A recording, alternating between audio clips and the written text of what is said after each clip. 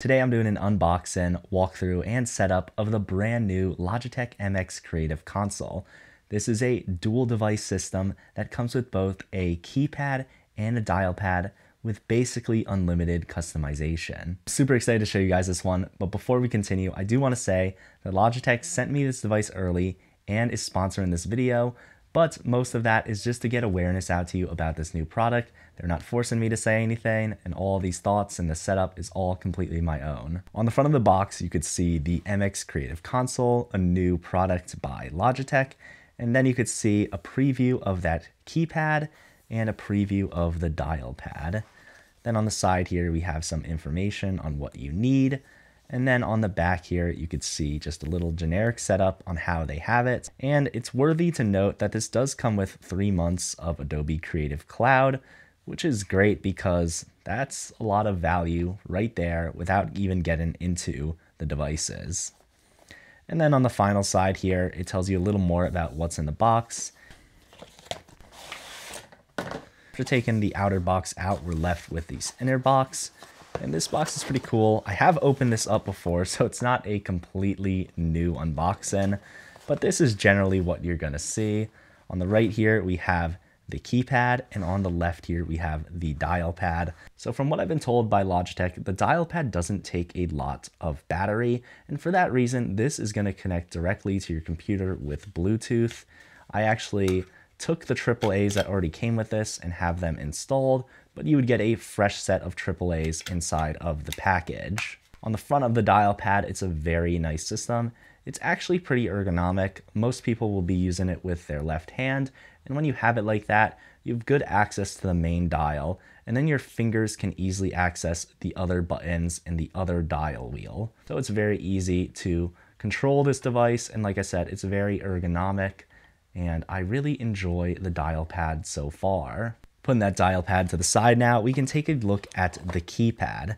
Now the keypad is very cool because all 9 of these buttons can illuminate and display any icon that you want. And then on the bottom left here, there are 2 arrows to shift through the pages, which you'll see later. This device actually is going to consume a good amount of power because of those displays. And Logitech has decided to go with a USB-C to USB-C cable that comes with the device, and this will plug in to power this device. Next up in the box, there's just some paperwork about that Adobe Creative Cloud subscription and other information. And then finally, there is a little stand that is actually used for the keypad. So you can put the keypad on the stand here, and it makes it a little more presentable and easy to see those keys if the device is a little far away from you. This is everything that is inside of the box. There might be a little more plastic and wrapping when you get yours new, but that's kind of what it looks like when you're unboxing after you've used the device for a month. So that is the unboxing of the MX Creative Console. Now let's jump into the setup. So connecting these devices to your computer should be very easy. You are going to download Logi Options Plus, and this is the main hub that is going to control your Logitech devices. If you have other devices such as a mouse or a keyboard, then this is going to be the same software and it's going to be very easy for you. If you don't have it, then just download it, and once it's finished downloading, we can start connecting these devices. To connect the dial pad to the computer, you're just going to go to the top right of the device and you're going to turn that on. Once you switch that switch on, you're just going to go into your system settings. You're going to look at Bluetooth devices and you're going to connect this device. And then the much easier device to connect is the keypad. You're going to plug one end of the USB-C cable into the keypad, and you're going to take the other end and just plug that into your device of choice. Once that's done, there might be some system settings popping up. Just make sure to allow everything and go through this process slowly. Don't accidentally deny or mess anything up here because it might be a little weird to set up if you skip through some of these. Just make sure you're allowing the permissions correctly so these devices can operate on your system. Once all of that's done, we're going to go ahead and we're going to open Logi Options Plus here. So if everything's done correctly, you can see all the devices that you have previously connected. For me, it's my inactive keyboard, my MX Master 3S, which is right here, and then we have the keypad, and the dial pad. So first thing that we're going to do is we're going to take a look at the dial pad. When you first get into the MX Creative dial pad settings page, you can see 4 menu items on the side, but we really only need to pay attention to 2 of them. The first one is the dial and roller, and here we can set the speeds of both the dial and the roller and the direction. For me, I set the speed to 50 and the direction to standard on this. And then for the dial, I actually set the speed to 5 and the scroll direction to counterclockwise. It might seem a little weird, but that's just what works for me. And the good thing about these devices is you can set them up however you like them. If you like them faster or slower, you can set it up. This is just what worked for me. You don't have to copy these settings. I'm just going to show you the potential that these devices have. Then honestly, where all of the actual magic happens is in the buttons page. And in here, we could click this to customize buttons, where we are greeted with this giant screen where we could see all the buttons. So right here, this is the default profile, and you could see that there are standard stuff such as undo, redo, scroll. There's a contextual dial, which at first is for system volume. There's the escape key. And then there's something confusing here, which actually says show action reigns. There's a new thing inside of the Logitech software. You don't really get 2 devices. You get 2 devices and a brand new action reign. So if you press this button on the dial pad, it actually opens up this actions reign, which is also fully customizable. So we'll be going over that action reign a little bit later, but just know you get 2 hard devices and then 1 software action reign. It's pretty cool. So I'm going to go over how I actually set up my dial pad, and then I'm going to show you how to set up just a blank dial pad and add some stuff to it. But like I said, this is the default profile, and then we're going to hop into my profile.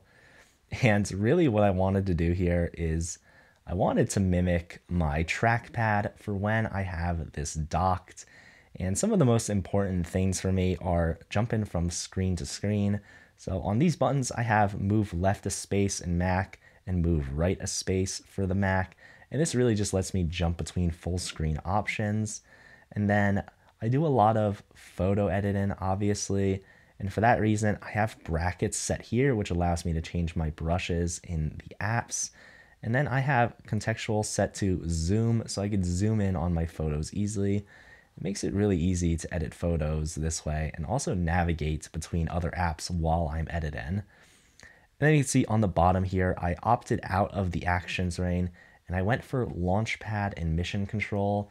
This just launches into my apps really easily, and it's honestly great. I could just jump into Mission Control here. I could jump into my Launchpad and just see a ton of stuff. So that's how I have it set up. And now let me show you how to set up a blank profile so you can see the potential of this device. So up here, you can add a profile, and it's really interesting. You can add a general profile, which is like the default one that we saw at first, or you can add an application specific profile. So when you switch to that application, you can actually have that profile just automatically reassigned to the device. So if you want something for Lightroom, for Photoshop, or for Final Cut, Premiere, anything that it is, you can set that application profile here. But for this, I mean, it's just too much to go over. Really, this device has so much potential. I'm just going to go over a general blank profile. So we're going to go here. We're going to go with a blank profile. As you can see, as more people create their profiles, they can throw them on Marketplace. So we're going to start with a blank profile here, and we're just going to name it test. And for this test, you could see that we can now add actions to all of these buttons. And up here, you could see we have options to choose between all actions. We could choose between the OS system or just for the dial pad. There is a lot we can choose from here. So when you are setting up one of these devices, all of these 3 devices are going to be the same: the dial pad, the keypad, and the actions reign. You're just going to have this menu over here, which can be OS specific or application specific. And you have these drop down menus, and then you could drag these on to any action. So you can see for these buttons right here, we now have these set to volume down and volume up. And if we want to switch these for some reason, we could just swap them. And now this will be volume up, this will be volume down. And you can see it's very, very easy. One of the most helpful things I think is open application. You can do this and then select any application on your system. And then that is just going to launch it quickly. Really, there's endless options here, and anything that you can keybind, you can turn into a macro and you can program to this dial. You can really get advanced with this or keep it simple. You can see there's multi-action macros here, multi-toggles. You can create your own dial adjustments. And if we just want to take a look at that, because it's kind of crazy, you could see that for the left turn, you can set something, and this is where I was setting the brackets. And then for the right turn, you could set something. And then you can see we've just created a new thing. And that's how I was creating my brackets action. So if we go in there, this will now add brackets and it can control your brush. So as you can see, whenever you want, you can go between these profiles. And as quick as you can go between these profiles is as quick as the device will set. So as soon as you swap that, it will just turn into that new thing right away. There's no lag. And then if you don't like a profile you created, you can go ahead and remove that. You can also go ahead and export your profiles to make sure that you don't lose them. For me, I'm just going to name this Kyler Dial Pad. Then I'm going to make sure I never lose this profile. So I'm going to set this back to my profile, and then we're going to hop out of this and we're going to go take a look at the other device. Okay, so we're jumping into the keypad now, and as you can see, there are 3 things on the side here, and once again, you only need to know the top 2 really. So the second one from the top is just the brightness. I have this set all the way to the max brightness. I just love the way that this looks on my desk, and I love the display that this has. It's honestly very beautiful. And then the next thing is the same thing. We're going to go into keys and customize these keys. And I'm just going to hold this up here so you can take a look. It's really beautiful how they have this. I actually have some of my own profiles in this. I have my Kyler profile, which is just for me. I have this set up to just open up my 3 main editing apps: Lightroom Classic, Photoshop, and Final Cut Pro. And then the default profile has a lot of other things that's helpful for anyone. You can do play, pause, toggle mute, open, options plus, emojis, screen brightness, screenshots, finder. And then you could see there are options to add more things here. You can add basically an infinite amount of pages. I will show you my Final Cut profile quick, which is in like an 8-step program of walking through my projects. So you can see I have this set up for organizing my files, coloring, audio, trimming, sorting, effects, checks, and then finally exporting. So I made a really long profile for Final Cut Pro. It took me a better part of a day, but it improved my workflow for getting videos out a ton. We're going to go back to the default here and take a look at that. So once again, there are a ton of things that you can add here. And once we go over to the side here, open application is great. You go ahead here and make a button for Chrome. That is fantastic. There are some cool stuff here for like date and time. Over here, you could put the date, and you could see you could have this display kind of like a clock. I really think this is where the marketplace will shine. Once someone creates some really cool keys for this system, it's going to be such a great desk accessory to really lighten up the desk. So I just realized that I didn't create a test profile before altering this default. And what you can go is you can just go ahead and delete these actions, or just go ahead and delete this page and get it back to the default. Like I said, you could go back up to this default and just remove it here. And then you can add it in again with this default profile. It's always going to be there. I kept the dial pad very simple because I want the keypad to shine on its own, and it shines because of those application profiles. As you can see, the profile that I created for my Final Cut is 8 pages long that I have to scroll through. As you can see, it takes a lot, but you can see the colors as I scroll through it. But there are actually already preset created ones for the Adobe apps. We can go in here and go into Lightroom Classic, and you can see they have Quick and Simple Lightroom, they have Essentials Lightroom, they have the defaults, they have Develop Super User Lightroom. But if you love the program, This is where you'd want to go, and you could take a look at what they have here, and then you can just add this profile. This is going to download the Lightroom profile for you, and it actually installs it into Lightroom Classic. So when you open Lightroom up, it's just going to open up this profile and it's going to be ready to go. You can add more profiles. We can come in here. We can add one for Photoshop. There's paths and vectors, essentials, retouch. I like to do retouch. I'm just going to add that in right now. You can see that's installing into my application of choice. And like I said, if you have a profile like me with Lightroom, Photoshop, Final Cut, when I click that Final Cut button, it launches my Final Cut profile. I click the Photoshop button, it launches my Photoshop profile. It's very, very smooth. And this is just for me when I'm editing my photos, editing my videos. This doesn't take into account that if you know other devices out there, devices like this can be used as a soundboard. They can be used as a streaming helping tool. As long as you're creative and you have time, or if someone else is creative in time and they give you the profile or put it on Marketplace, you can use this in an infinite amount of ways. And then, like I said, if someone gives you a profile or you find a profile that you want, you can import it here, and that will put it directly onto your system to be used with these devices. And then if you don't like that profile anymore, you can come into it, you can go ahead and delete some of the actions that you don't like. You can go take a look at some of the other actions. You see they basically have almost everything inside of the app here. You could just throw them in. You can set up however you like. You only have to put one button on a page if you want to. It's really up to you to set it up however you like. Okay, I hope this has been pretty simple to understand so far. Obviously, I'd love to walk through everything here, but this video will be hours and hours long.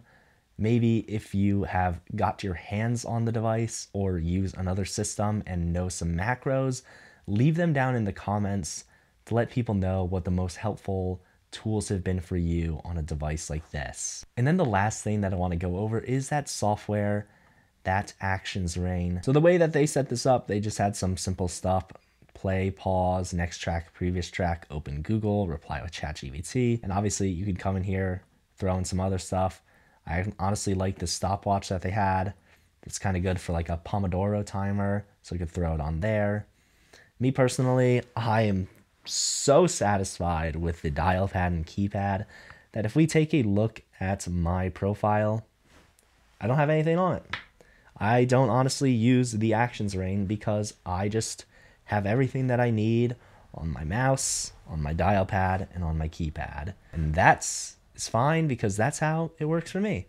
And in the future, I may honestly use the action ring to add some new stuff that I don't want on these devices. But that's the great thing about this, is the system can grow with you, it can shrink with you, it can expand to however you like it. For me, this solution is not one that I'm just going to come in and be like, it's completely done.